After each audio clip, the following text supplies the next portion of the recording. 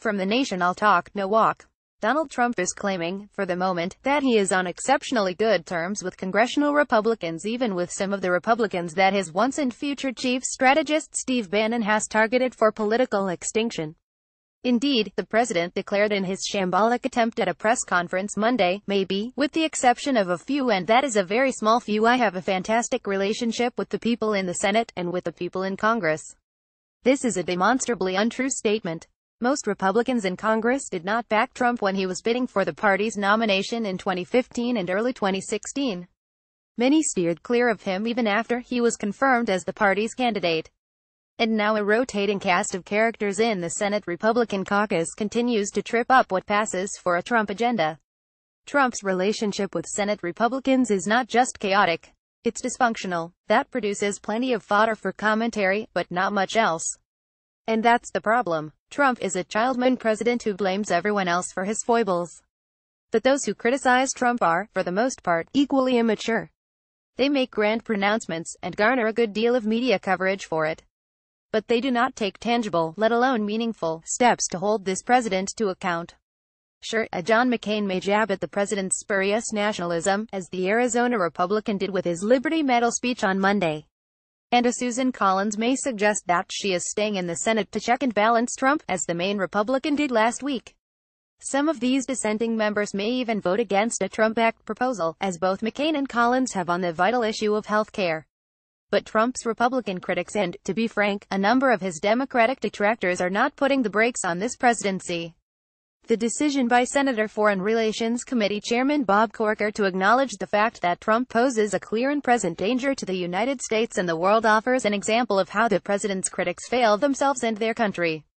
Corker's objection of Trump is more than just a political story. While television talking heads obsess about the fallout in the Senate and the impact that the Tennessee Republicans' sudden frankness will have on the 2018 election, Americans have every reason to be unsettled by the prospect that Trump's threatening tweets and bombastic pronouncements could put the United States on the path to World War III.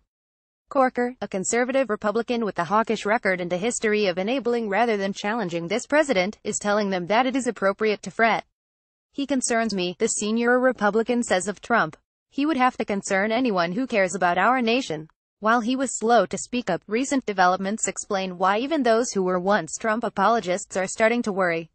When the president addressed the United Nations last month, he squandered an opportunity to calm fears about his instability by telling the chamber that the United States would, if provoked, obliterate a country of 25 million people. "The United States has great strength and patience," Trump said during his first address to the General Assembly. "But if it is forced to defend itself or its allies, we will have no choice but to totally destroy North Korea." Key phrase, totally destroy. So let's accept that Corker is correct in his concern. But being correct is not enough. The senator needs to do more than simply issue warnings about a president who is in need of adult daycare. He has a duty to join the members of Congress who are seeking to place limits on Trump's ability to steer the world toward a planet-obliterating World War III.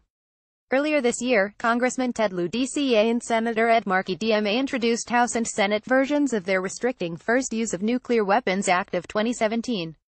It is a frightening reality that the U.S. now has a commander-in-chief who has demonstrated ignorance of the nuclear triad, stated his desire to be unpredictable with nuclear weapons, and as president-elect was making sweeping statements about U.S. nuclear policy over Twitter, observed Lieu, who has emerged as one of the most serious advocates for congressional action to restrain Trump. Next page 1-2 John Nichols, a pioneering political blogger, has written the online beat since 1999.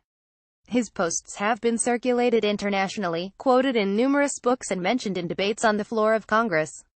Nichols writes about more. The views expressed in this article are the sole responsibility of the author and do not necessarily reflect those of this website or its editors. Want to post your own comment on this article?